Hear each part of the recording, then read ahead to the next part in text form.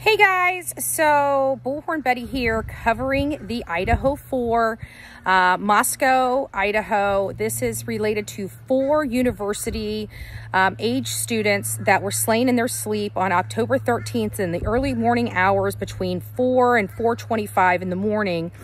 And we've all gone around and around about the 911 call and the unconscious person. I mean, we have really tried to figure this whole thing out for such a long time and never quite got clarification on what that call meant, right? People were saying that Dylan, passed out in the front yard. That was all speculative in nature.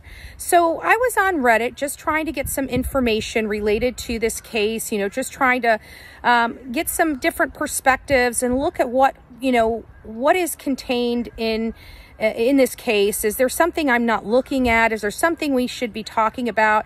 And I came across this Reddit post, and I want you to take a look in and listen to this and read it. It finally gives us some perspective on that 911 call and the unconscious person. Take a look.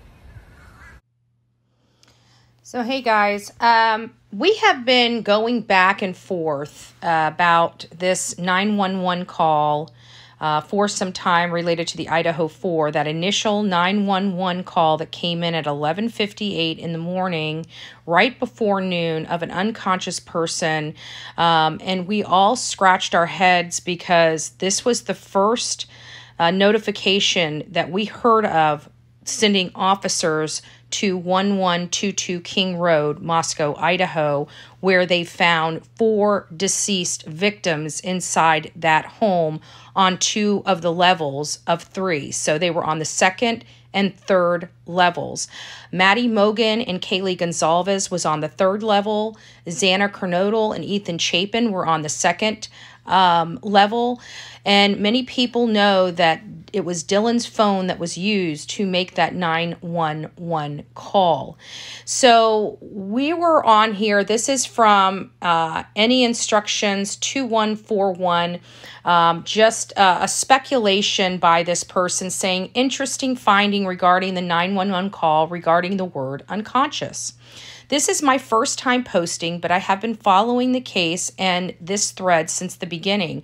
I was watching true crime documentary on Discovery Plus called Real Life Nightmares, Season 3, Episode 5, Murder at Chapel Hill.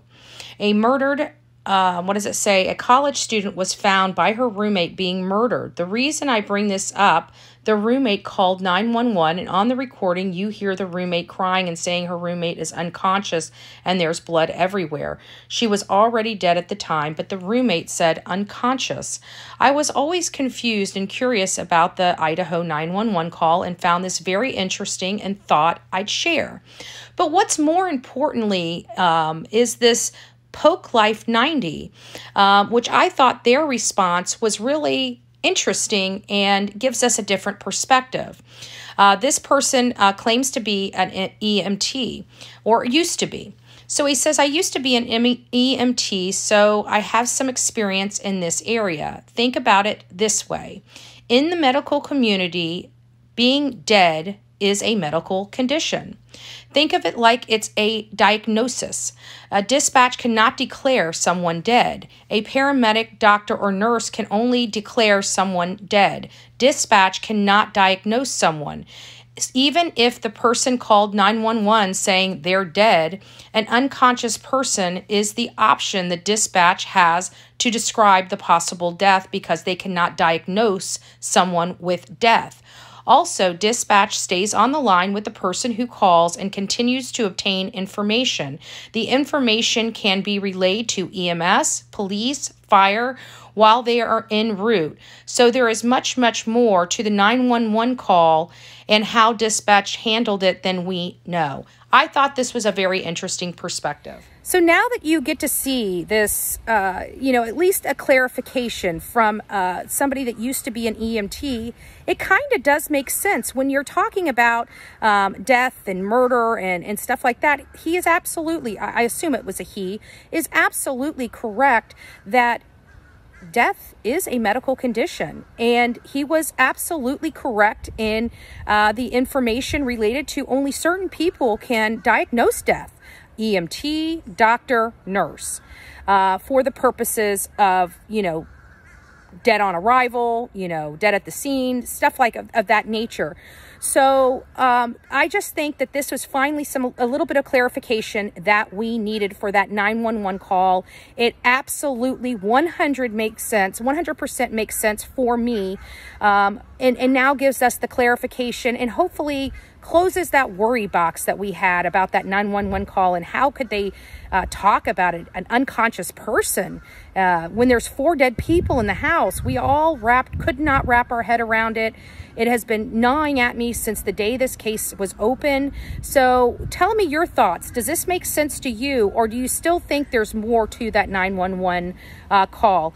I'm just interested in your comments. Don't forget to like, share, and subscribe.